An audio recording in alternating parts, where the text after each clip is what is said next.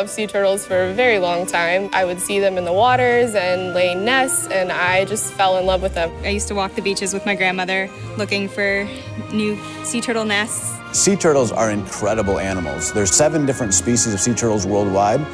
We're very fortunate to have a number of those here. They are important in the ecosystem. They eat a lot of algae and seagrass off reefs, which help with coral reefs. They are one of those keystone species, indicator species of a healthy environment. So if sea turtles are doing well, then we know that sharks are doing well, fishes are doing well, seagrasses are healthy. That's what we want.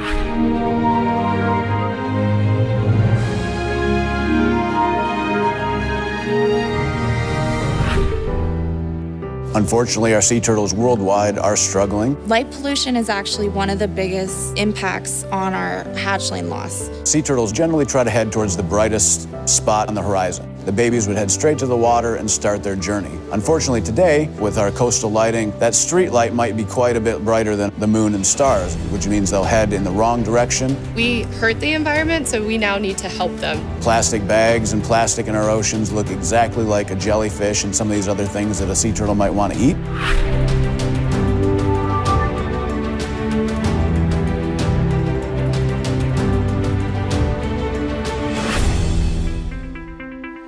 I believe that conservation and education is one of the most important things that we can do for our environment. Nova Southeastern University and Broward County have worked closely together for over 25 years with the Broward County Sea Turtle Conservation Program. It's a unique opportunity for our students at NSU to be able to study an animal like this.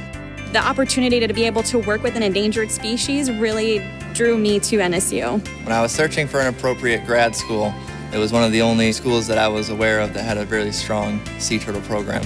A lot of people don't realize is that Broward County is a very large sea turtle nesting beach. And only the females return to the beaches. So we get to see that female coming back as an adult, laying her eggs. We mark off the nest, and then we maintain those nest perimeters throughout the season.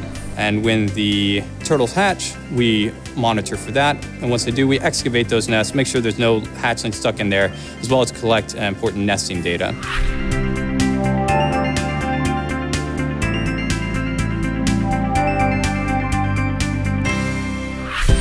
Educational outreach. I really think that that is the foundation to the future, and really educating the public, especially children, and making them aware of what they can do to help sea turtles.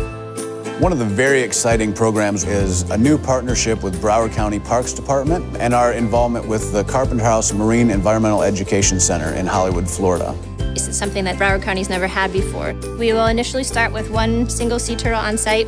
We've got a pool there, state-of-the-art filtration to keep it healthy and happy. We'll have lots of education materials and activities to go along with learning all about sea turtles. The best way to learn is to enjoy what you're learning and to have fun doing it. Now we will have a live turtle for people to see.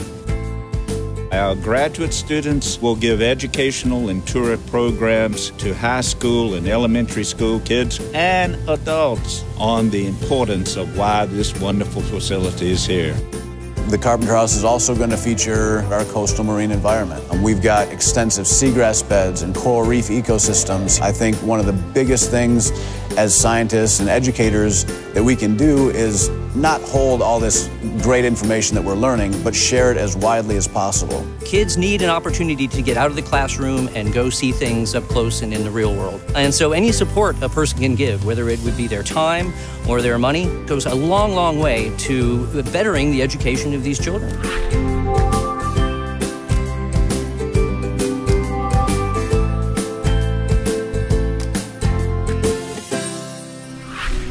All of this, however, takes money. For scholarships for graduate students, for scholarships for individuals to do research. Money is, unfortunately, something a private, not-for-profit university such as Nova Southeastern University needs. And the only way we can do it is through your help. I hope that when I have children, they're able to see sea turtles. I hope that I'm able to work with them for the rest of my life. Yeah, I just hope that they continue to increase and not decrease. 1, 2, 3.